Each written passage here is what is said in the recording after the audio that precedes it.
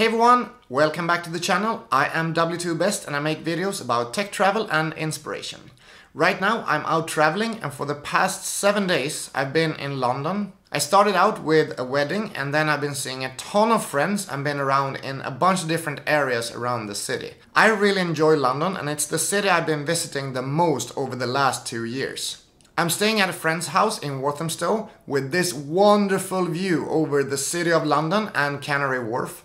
I just never get tired of this view. So as you can see, I set up this improvised studio space in my friend's flat and I thought we'd talk a little bit about USB-C charging with a 65 watt charger with the Dell Inspiron 7000. I arrived at my friend's house and found out that he just got a new Lenovo computer that came with a 65 watt USB-C charger. A lot of you guys have requested for me to make a video about USB-C charging with a 65 watt charger. So finally I have the opportunity to try it out and see whether it works to run the computer and charge it at the same time with as little as 65 watts power coming into it. The size difference is not that significant between the 65 watt charger from Lenovo and the 90 watt charger from some Chinese brand that I ordered online. This is my 90 watt charger. And this is the Lenovo 65 watt charger. So as you can see, the 90 watt one is a little bit taller, a little bit wider,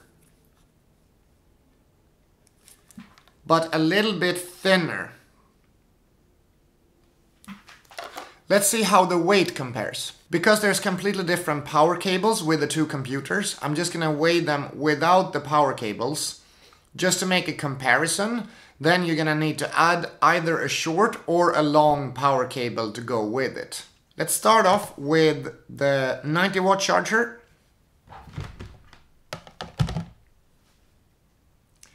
The 90 watt charger comes in at 269 grams.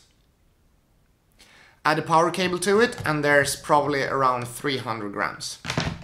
The Lenovo charger comes in at 244 grams. There's not a very big difference between these two chargers, either in size or in weight. But as you all know, there are some really small 65 watt alternatives out on the market. So if we can get it to run properly with this 65 watt charger, probably it will run fine with a smaller 65 watt charger as well. We have now started up the computer. We have no tasks running except Windows is started. And we're gonna see whether it's able to charge the computer when it's running with the 65 watt charger.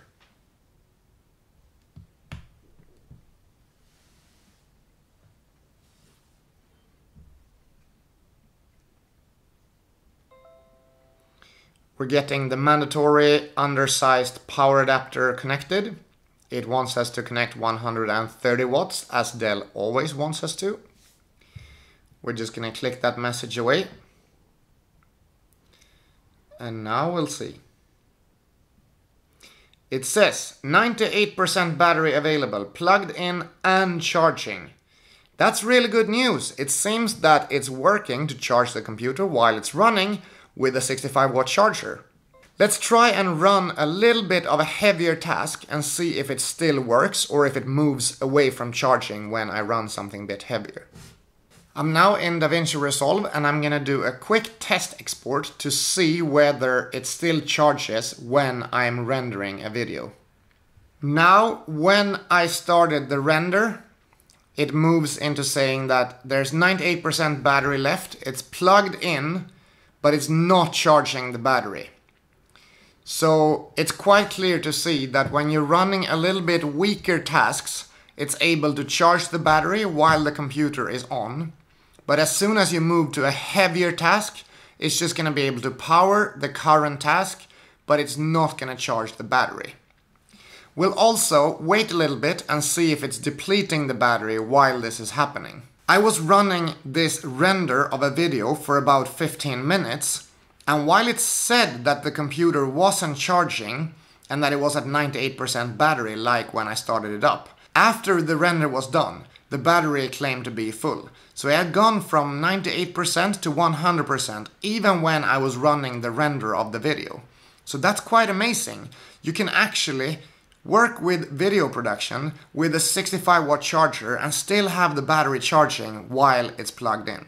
Just keep in mind that sometimes you might need to run the computer at a little bit lower screen brightness. Powering the screen at full brightness is a really power-intensive task, so just lowering the screen brightness a little bit might make the computer go from not charging to charging when you're using a bit of a weaker power adapter. I think it's safe to say that you can go out and buy a 65-watt charger to use with this computer when you're out traveling, for example, and you don't need to bring the 130-watt or even a 90-watt like the one I'm usually bringing when I'm traveling. This is very good news for me, and I will probably look into buying one of the Huawei MateBook Pro chargers that are super small and comes with a detachable USB-C cable.